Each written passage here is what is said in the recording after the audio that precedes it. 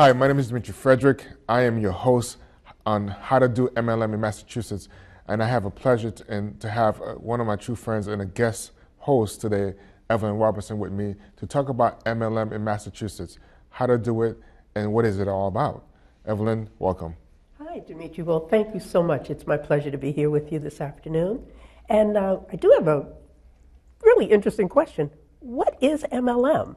Well, MLM stands for multi-level marketing, and many people know it by network marketing, or sometimes people kind of confuse me with direct sales.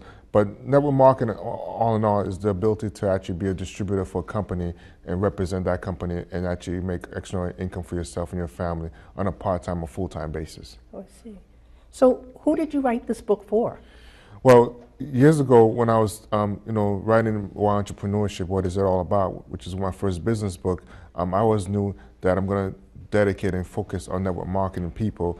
And so it was a general book designed for that. But also, when I looked at the 20 years I've been doing network marketing over and over, that there were some mistakes that people were making constantly. And I wanted to write a book particularly for Massachusetts, because the East Coast is a different beast. And therefore, there's some things that we do differently than the rest of the states. And so I wanted to dedicate this book primarily just for Massachusetts folks. Well, network marketing, or MLM, seems to have a major stigma. Yeah. Is it a pyramid scam, or tell me about that? I actually addressed that as one of the chapters because I know it's the most common thing. Even yesterday, I was sitting down with a gentleman from another country, here in America. Even himself had a stigma about network marketing. It's like, what is that thing about? Isn't that a bad thing? And it's always a negative connotation towards the term. But I address it in the various ways of looking at how we live, from our government to money, and thinking about, okay, we think everything's a scam, but every other thing, whether it's a job, we've heard of Enron, we've heard, conspiracies and so on. So network marketing is not a pyramid. It's just the way it's structured. And so people always have that attachment of it's a pyramid scheme from someone who created a Ponzi scheme back in the day. But every day that you do business, you go around, whether it's work, school, what have you, there's scams that take place all over the place. So sometimes, the bad stigma of one place of business or entity that does something wrong, in network marketing kind of feels like it carries along a lot of the time the name, pyramid schemes. But it's not a pyramid scheme, because if it was, why would billions of people create that much income, and on a regular basis? People have, and I personally have seen people, friends of mine in the industry, that actually have made a full-time income from that, where they've been able to walk away from their full-time positions. And some people do it on a part-time basis. So it does work, but understanding how does it work well in Massachusetts is a different topic. Well, now, you just said that you know people who have made a full-time career out of this, but it's been my experience that most people fail. Exactly. Can you explain why that is? There's a lot of reasons why most people fail, and some of them is just basic thing of character, who you are. One of the things I stress in the book is that you need to master and understand the four fishes, which is, a shark, a sea urchin, a whale, and a dolphin. Those are different personality traits that people are in business and in life, but they're also how you talk to those persons, how you approach them, how you show them your business model. Because one of the mistakes that we make and why people are failing so much is that they don't have the right business model that's attached to the way they are as a character, the personalities, and also, is the business the right business for them and the right timing of it? Because we make a lot of mistakes in those things, thinking that just because someone approached me about a business opportunity doesn't mean that I have to get into it or think it's good, and therefore I want to invest in it. Just like we have, great stock tips that we give to people, but sometimes, they don't work out. So you need to know what works for you, and that's one thing I did. I delved deep into looking at why are some of the mistakes. For example, when I went back and looked at even my own success and failures in business, and I looked at, a lot of time my organization had zeros behind it, and I said, why is that? And I asked that question to myself and looked at who are the people that I recruit. And also, I look at myself, some things I did very well. Like, why was I so successful in those businesses? And it's because my passion, my drive was all into it. Versus sometimes we get someone involved in a business model that doesn't fit them, and we don't know why. And, we're just off to the next person. And that's one of the things I try to make people understand in this book. Well, I wanted to ask you about personal development because I've read in your book that you talk about that a lot. And I wanted to know, what is personal development? Personal development, I call it the holy grail of network marketing. And I say that because I'm passionately about personal development in the sense that it's reading positive books. Most of us after college, we don't even open a book to save our life per se, meaning that you come and grow. And a lot of times we come into network marketing chasing money, but there's an education aspect to it. And actually that's what attracted me to the industry, and that's what's helped me to develop myself as a man, as a businessman, and as a person who thinks beyond, because spiritually, that is, a lot of the great authors of personal development books, actually have a spiritual side to them. And truly, some of the things that they take out of personal development comes from the Bible. So, it's actually embracing both the spiritual side of, the Bible, and as well as the business side, and taking all the great parts of it and bringing it to help you grow and become more. Because some of us, we just stop growing after we finish school, because we just living day-to-day life, working hard, but don't do anything to actually stimulate our brain cells to be successful. So you feel that whether you're in network marketing or out, personal development is still an area that people need to focus on just in their day-to-day lives. Well, it's interesting you asked that question, because for me, I've experienced it both ways, where I was out of network marketing and I realized I stopped doing personal development. Because when you're around people who do personal development, it stretches you, your verbiage changes as well, and I've seen that happens to me personally. But also when I look at, why is it that people who are not in network marketing doing personal development? Because they've never been taught and understand what is personal development. And it's positive, but it's not reading a sexy novel at nighttime saying that's not personal development. It's books that enrich you, like the Robert Kiyosaki's, Malcolm Gladwell's, one of my newest. And some people will say, well, that's not quite in personal development, but it is. Outliers, books like that. And so it enriches your life, but it also helps you think in a different level to stretch, because you want to grow internally versus the money that you come, because the size of the income that you make is not necessarily a reflection of you being successful in business, but more of who you've become to the personal development that you've done over time. And that's the power behind personal development. Okay. So in one of your sub-chapters, you talk about, it's I believe titled, I'm Your Pusher. Yes. Can you explain that? Like a drug dealer, right? I'm your pusher. Well, observing people in network marketing has been one of the things I've done as a business person, and understanding how to relate to people properly. And across my many years in network marketing, I've had a friend that I became friends with, and she actually ended up doing business with me in one of my companies later on. And I realized that she was actually a pusher. And there's what the other term I call a jumper. And those are people, jumpers are simply people who have had success in network marketing. And we know that the average person, doesn't have success.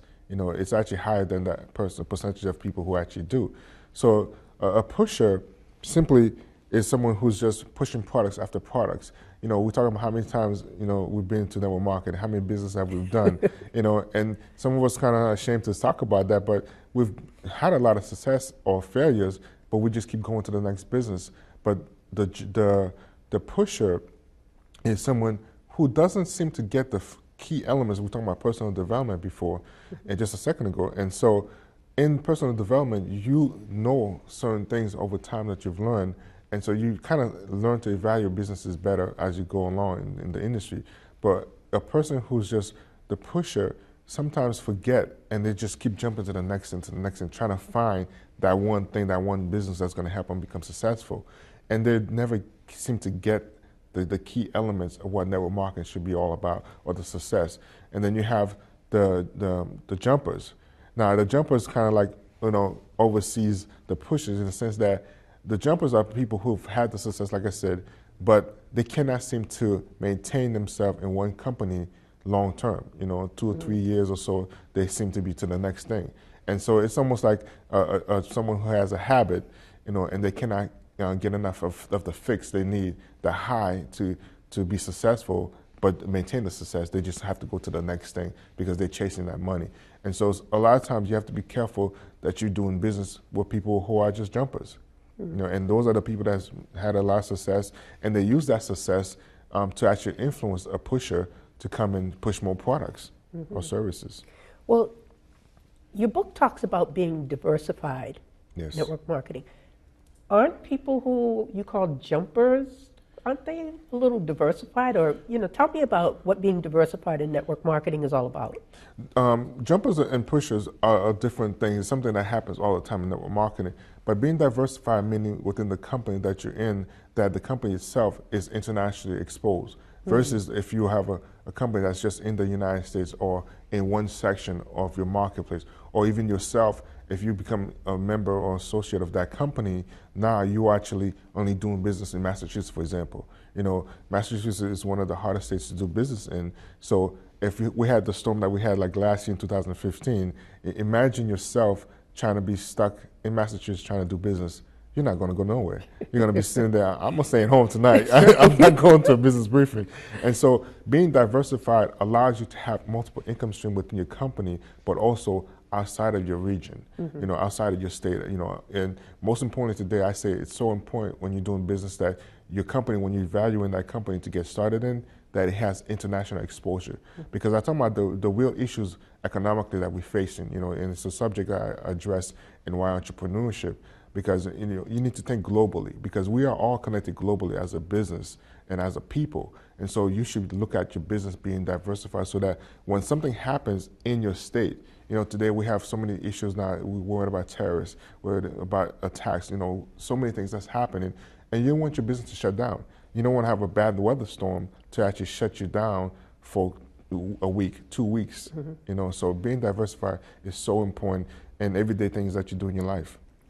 So being diversified, do you feel that makes multi-level marketing recession-proof? Tell me about that. Can you explain that a little further? Recession-proof is one of the philosophies that I actually created and understand over time, and it's actually something that I practice today on everything that I do as when it comes to business in my life. And so when I'm looking at a business model, I look at, is the product or service recession-proof in the sense that can it bear the pressure of a bad economy? We just came from 2008 where the economy was struggling. Is that business that you're doing, is it really a need or there's just a want? So like a knick-knack, and one of the things I said when Japan had the earthquake and the tsunami, I believe, and it caused that power plant to shut down and melt. And I said, there's no one sitting there from the Apple store waiting in line to actually buy a cell phone. We are now in survival mode. And so when I look at the economy, I say, you have to be careful the choices of business that you get involved in. One of my passions, for writing this book is also for the baby boomer generation. A lot of them are retiring right now, and so I wanted to make sure that they truly know how to evaluate a business model, so that when they're looking at the business, that they're not wasting all the hard-earned monies that they work hard for. It's hard enough that you've done the 40-40 plan, worked so hard, and then you retire, and then now someone's trying to sell you into that business, but it's not the right business for you. So I know you cannot afford to lose your money, so why should I afford to lose my money in the wrong business model? So it has to be recession-proof for you as well. Okay. Now you mentioned the 40-40 plan. Can Yes. you share with us what that's all about? Well, it's something we talk about all the time in the industry. You work 40 years of your life, 40 hours a week to retire on 40% of your income. Ooh. And we say that all the time, in the industry, but I think, people in the real world don't quite understand the reality of it until they retire and realize that that income that they had 100% of, is not enough when you get it at 40%. And now you have to cut back, readjust your life. And so 40-40 plan is a tough thing, and it's becoming a reality check for a lot of Americans today, and that's why they are looking for another income stream to supplement what they used to make at 100%.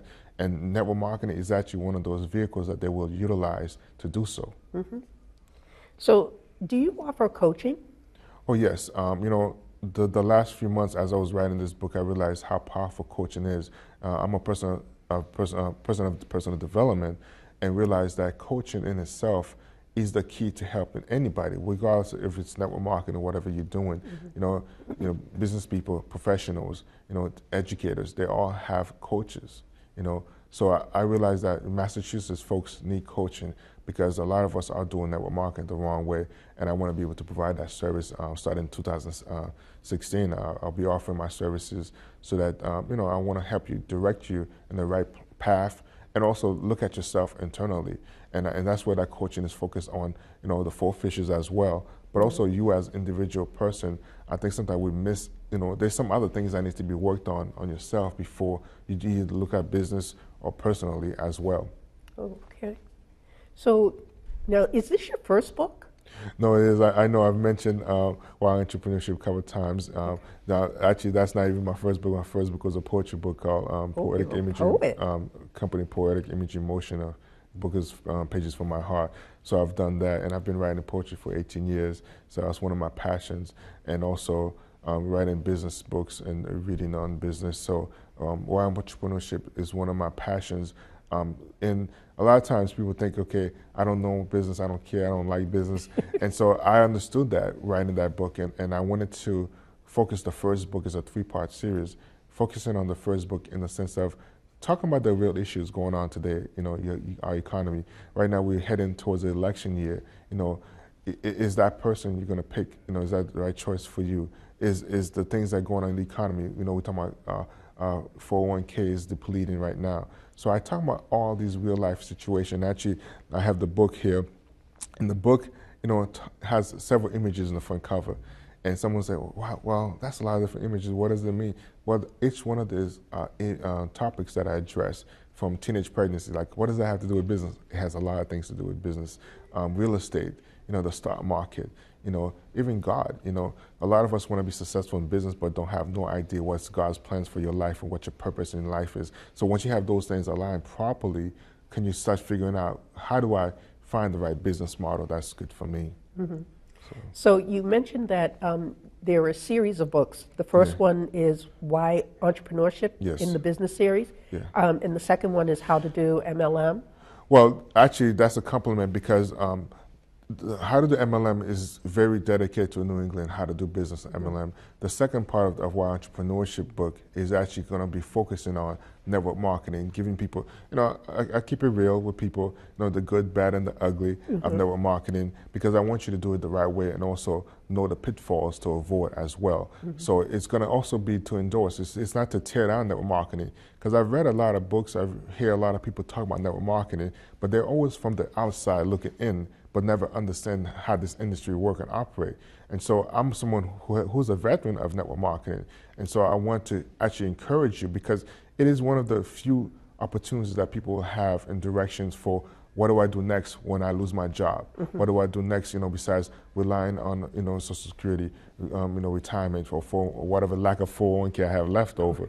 So this book is just there to endorse network marketing, as well as, look at the baby boom generation and how do we get to this situation that we're in. Part 3 is simply, look at legacy.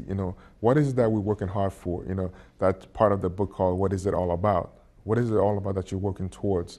And so we look at legacy, leaving something to our next generation. It's one of the most powerful things. And I talk about church, the problems of the church today and how, they need to help more people in different ways to look at entrepreneurship to help encourage the church community to grow. So where can we find your books? Are they online, in bookstores? Where can we find them? Actually, my books are on Amazon. I have a great relationship with Amazon affiliate, so I'm published there. The ebook is actually coming out in January as well. And I have actually affiliate partnerships across Boston with different vendors, bookstores. Harvard bookstore actually just took my book yesterday. I went there. Some other places as well. And so it's all on my website, howtodomlminmass.com.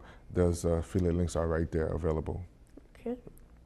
So I hear you've got some upcoming events. Want to tell us about them? Sure. I'm doing a book launch officially for this book, How to Do MLM in Massachusetts. It's going to be in Hyde Park, actually. A post 78, I think the information is available online. And got some other projects lined up as well. So I'm doing some book signings up in Brockton as well, and those information are on the website as well. So we can see you at some book signings in the near future? Yes, January 9th is the official launch of the book, How to Do MLM. So I'll be doing a talk and discussion and have an open session to people to talk about network marketing for real and just address our issues we face and how to be successful in the new year doing network marketing. And then I have book signing for the Harvard book signing up in Brockton. There's a bookstore, I can't remember the name, Heritage Bookstore. I'll be up there as well doing a book signing, and then I'll be doing the Fuga bookstores towards the end of the month as well. Okay. Yeah. So it sounds like whoever reads your book is going to learn, like you said, the good, the bad, and the ugly about network marketing. Is that really what's going to happen? Or? Well, that's on the Why Entrepreneurship book that I'm going to save and work on that next year. But this book is really to look at the ins and outs of network marketing for Massachusetts, for New England, because we are a rare breed of how to do business. And so I needed to help people understand that there's certain ways and styles of how to do network marketing, whatever your network marketing business is, it's far different from how the West Coast does it or the South does it.